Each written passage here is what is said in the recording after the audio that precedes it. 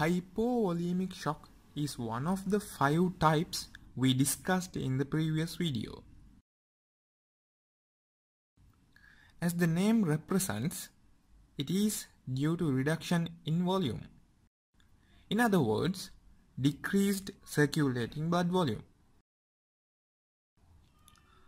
Now, let's look at the causes of hypovolemic shock using a simple diagram which is easier to remember. Reduction in volume could be due to loss of blood or loss of fluid. By mouth, blood is lost as hematemesis and fluid is lost on vomiting. In external loss, trauma could cause blood loss and burn could cause fluid loss. There can be internal causes, for example, ruptured aortic aneurysm and third space loss as seen in ascites.